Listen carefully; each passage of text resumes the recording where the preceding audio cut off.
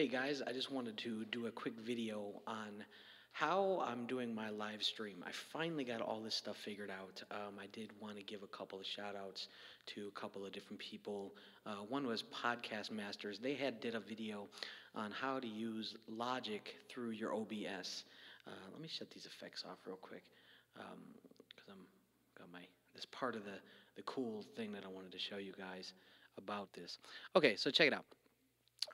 I am working to do live streams on Facebook, but I'm a musician, right? So I want to be able to sing, play sax, have live tracks, and also be able to have effects on my voice and on my sax for while I'm doing the live stream and be able to hear it real time and just know that it's getting out to the live stream correctly. Okay, so I'm going to show you a couple things that I did.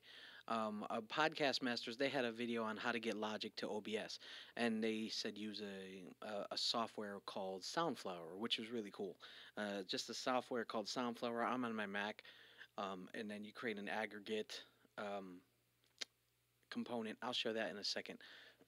But so just a shout out to Podcast Masters. But anyway, they are not important in this scenario. So check it out. Okay, so I got my standard OBS. I'm going to switch screens to my screen here. So I want you to be able to see what I'm looking at. So I have a couple of different things. Let me break this down. Okay, I'm going to put this over here and my Logic setup here. Okay, in my Logic setup, I have tracks. I have vocals, and then I also have a sax for my sax mic. Okay, so check it out. On this here, I'm going to kind of go straight into Logic over here. I have a couple things going on. Right now in my preferences, I'm going to be using, temporarily using OBS, even though it's supposed to be OBS. Okay, so I just...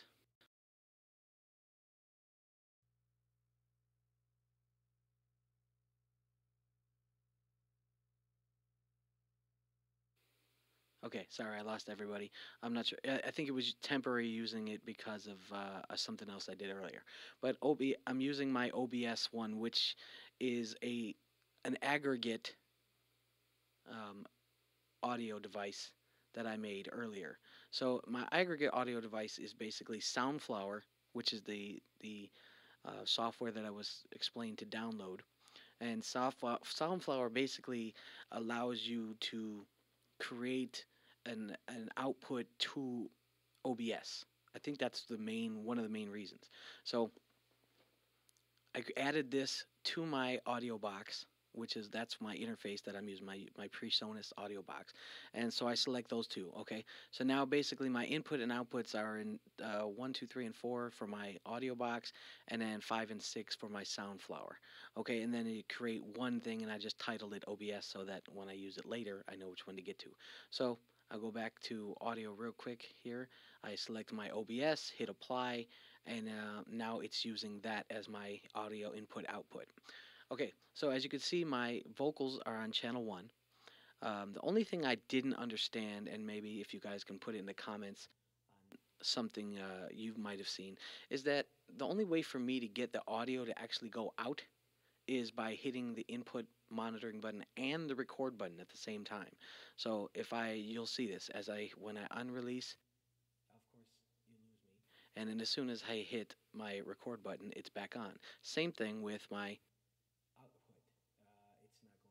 You might be able to hear my effects, but I'll show you that in a second. And so, yeah, so it's weird. I got to have both of those on at the same time. I don't know if it's something in my settings or not, but that's how mine is set up. I'm using Logic X Pro, the newest version, whatever the newest version is. You could see, obviously, that it is clearly going through to my desktop audio, and I'm going to show you my settings. The output, let's see, the output, let's see, the audio. I'm using desktop audio device Soundflower 2 channel. So that's what OBS is getting from Logic, which is the reason why it's able to send it to this live stream.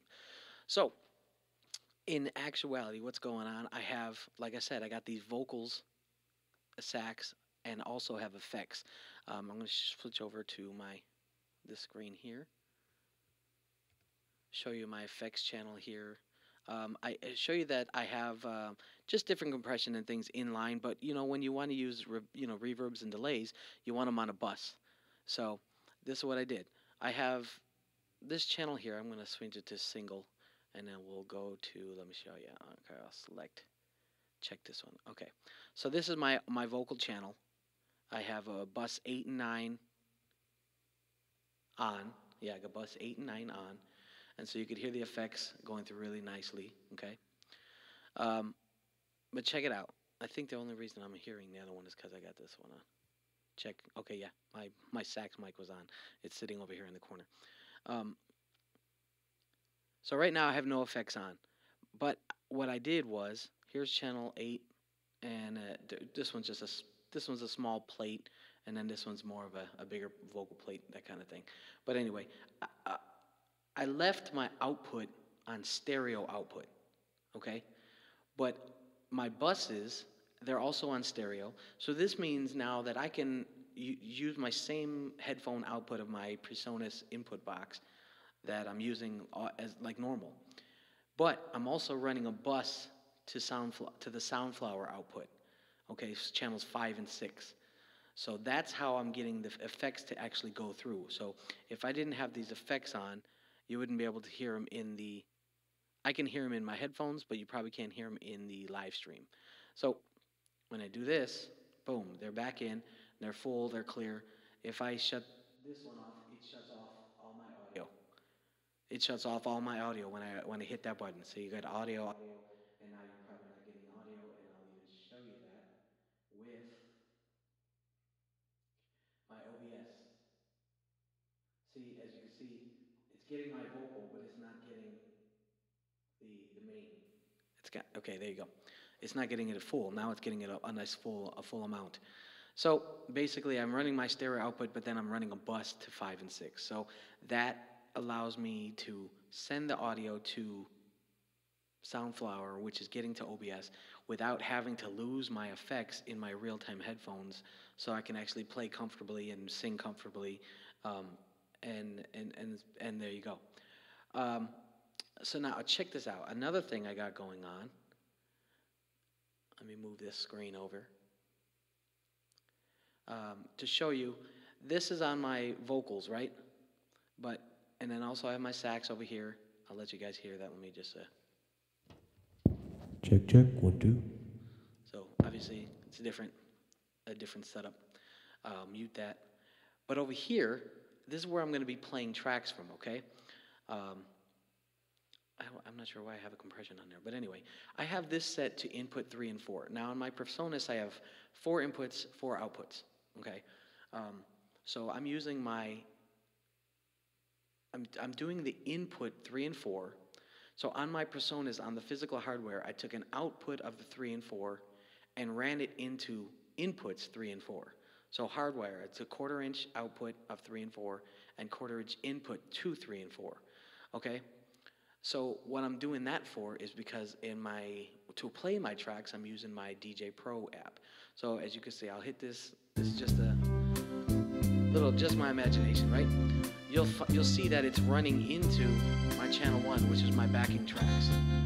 Now I can bring it down, and you should not be hearing it anymore in the mix, and it's out. So I can now run my tracks from here. And what I did to send it to the Soundflower is by putting on 5 and 6. So I'm going to pull Soundflower, I'm going to pull OBS over here. You see that it's bumping. Okay, so you see how it's bumping. Now if I shut it off, you hear that's my vocal right there, but the audio is off. That's the music here. No music. Click it on, boom, there it goes. So by bussing out 5 and 6 on all these channels, it sends it immediately to check 1 2. See, I can hear myself in my headphones, but right now it's not being recorded. what I said was, I can hear myself in my headphones, but it wasn't being recorded. So that's how that's a way to do it. As far as the live stream, that's just an easy setup. That means that's a basic setup. Um, you get your key, you put it in your whatever. But this is about how getting your Logic to go into your OBS to be able to do stream, but with full effects and all that kind of stuff, being able to hear yourself and your effects, because a lot of people that are doing podcasts or these kind of live streams are not necessarily doing they're not necessarily doing a performance with effects, with time delay effects, delays, reverbs, things like that. So now granted, I could have just put a reverb or something on the channel. Here, let me shut this song off. Shut this off. Mute. So I could have easily done this channel here and put effects in here, but that's not the proper way to do your effects when it comes to music. You want them on a bus so that you can pan them or do whatever you can. It doesn't affect them lead. It doesn't affect the clear signal. And for all you audio people, you already know that you put effects in a sentence. So for example, if I'm talking very clearly right now, and I put a reverb right here, it's going to saturate the clear signal, and so the output is going to only get a saturated, a signal with reverb all mixed in it. You're stuck with it. So when you do it this way, and you add so you can hear that little, what is that? I think I got a. It's not going to tell me. Usually it tells me.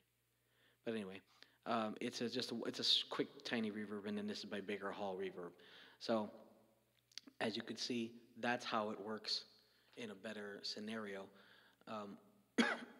But in the DJ program, let me show you this real quick. In the DJ program, when I go into preferences on the DJ program, I had to use the OBS. I guess I technically could have just used my audio box, my Personas, because it's still channel 3 and 4, but I picked it. But I'm sending my OBS signal to 3 and 4, not number 2, but I'm sending it through channels 3 and 4. That's my output. Now the other one is on the pre-queuing. I'm not DJing or anything, so I'm not worried about mixing or pre-queuing or hearing in my headphones a certain track and blah blah blah, getting ready for the next track. I'm not doing all that. So for now, I'm just sending the output of my DJ program to the output of 3 and 4, and that's why it's sending the output cables, plugging in 2/4-inch cables in the output and sending them to the input of channels 3 and 4. That's how I'm able to use channel 3 and 4 over here, as you can see. So that's it. That's just how I did it. That's how I was able to get it going. I'll try to edit down this video so it's not as long. But there you go. Any questions or any comments? If you have an idea of why I have to use the input and record buttons on all the time, I have no idea why that is. Please let me know. That'd be cool. But that's it. Thanks, guys. Appreciate it. And don't forget to check out my live stream. That's going to be every Tuesday and Thursday from 11 a.m. to, I don't know, about a half hour, 40 minutes each time. But so that's it. But thank you guys so much. I appreciate it. This has really been a cool chance to be able to show you guys something that I'm doing. And that's it. Peace.